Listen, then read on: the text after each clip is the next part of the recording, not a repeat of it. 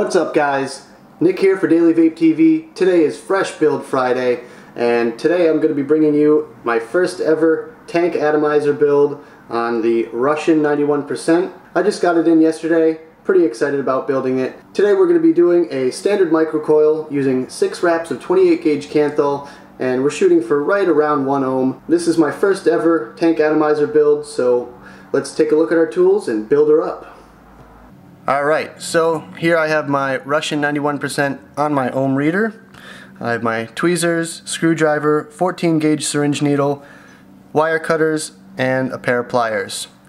As you can see here, I have all the pieces to the tank atomizer all separated and all cleaned up, so let's just get started. Today I'm going to be using about 8 inches of Canthal 28 gauge. Now, just like any other coil, just what you're going to do is hold the wire parallel to the needle, do a quick wrap around, and just start wrapping. Today we're going to do 6 wraps.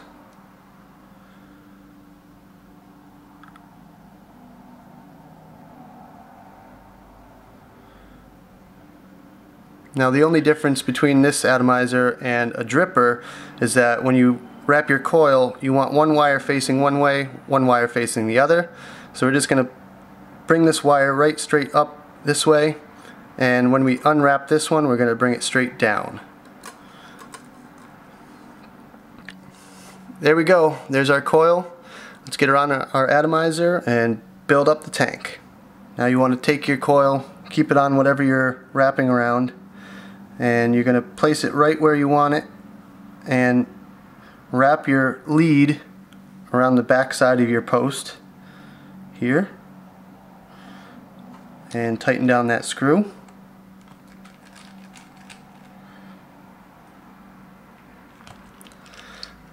And the same thing in the opposite direction for your positive lead. So just wrap it right around the back side there. Sometimes you got to keep a little tension on it so it doesn't escape. Now you want to neaten up that coil just by straightening it and pulling up, straight up. There we go. You want to lift it right off the deck. And you want to position it directly over that air hole. So that looks pretty good. Just going to nudge it on this side just to get it right where I want it.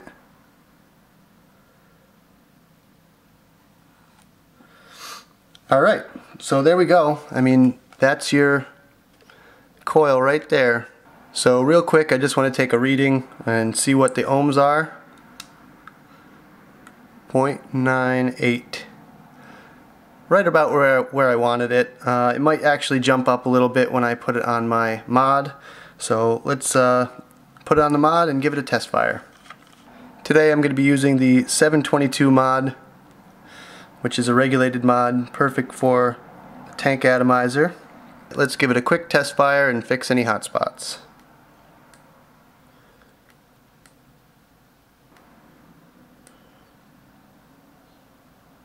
Just want to pinch that coil together until it cools down.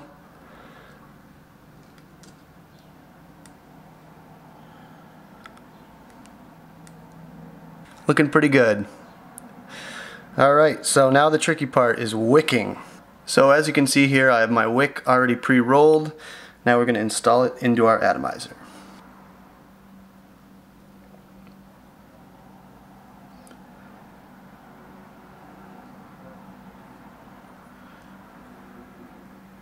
So you just want to find that sweet spot where it gives you just the right amount of resistance, but it's not going to choke your wick. Right about there. Now I'm going to trim the wick just a little bit before I put the chimney on, just to get it out of my way. You want to leave about 1.5 inches on either side. Now the next thing you want to do is pull those 2 wicks up directly vertical and slide your chimney over it.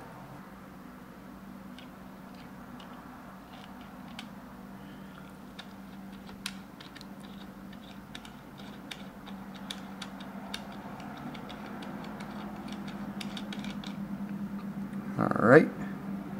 So as you can see, I have my wicks pulled directly up, and now we're going to trim off the excess and shove them back down in. Hopefully it'll wick right. I've only done a couple of builds, so here's to hoping. So we're just going to trim our wick right at the top of our chimney here.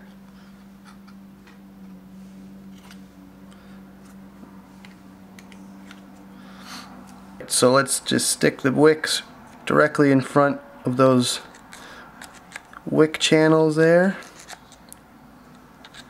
Just be very careful, you don't want to rip it.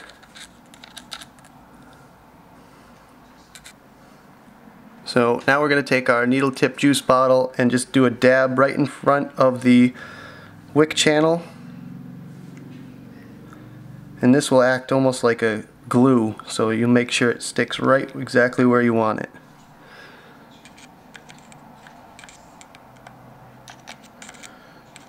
When you have your wick right where you want it, just juice up the coil a little bit. Now we're going to take it off of the ohm reader, put it back on our mod, and give it a quick test fire.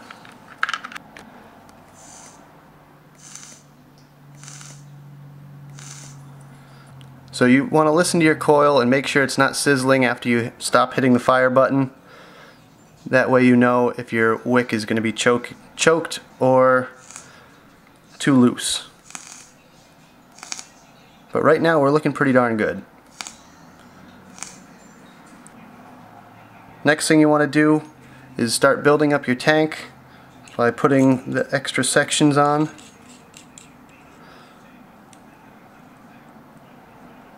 And in order to make sure it's wicking properly, you want to just put a little bit of juice on the outside of that channel, on the outside of your atomizer deck, and just listen to your coil, make sure it's wicking properly. And when you're absolutely certain your wick is good to go, you can put the top cap to the chimney on. You do want to leave a little bit of room so that your air can move around in there. Alright, so let's put the screw back in and have a vape. Alright, so we have our Russian 91% all built up. Let's have a quick vape.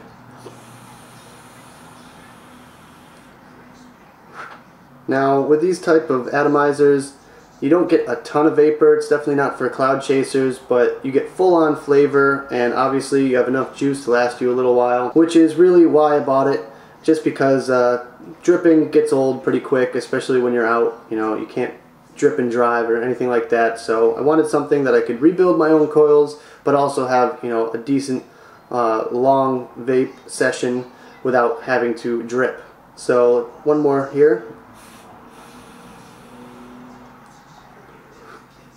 I'm getting full-on flavor. I'm using Waterberry by E6 Vapors today. It's a 70-30 PG-VG blend, so it's very high in PG, which makes it a little bit easier for that juice to get down into your atomizer deck. And flavor is really good, really sweet. As you can see, plenty of vapor. The airflow is really good on it, and I'm not getting any dry taste to it, so pretty good build for first time. Today I'm vaping at 18 watts, 4.83 volts, and the coil ended up being about 1 ohm. So thanks for watching, guys. Don't forget to like, favorite, and subscribe. Tune in next time for more juice reviews, and I will be coming out with my Vaping 101 series in the near future. Keep an eye out for that.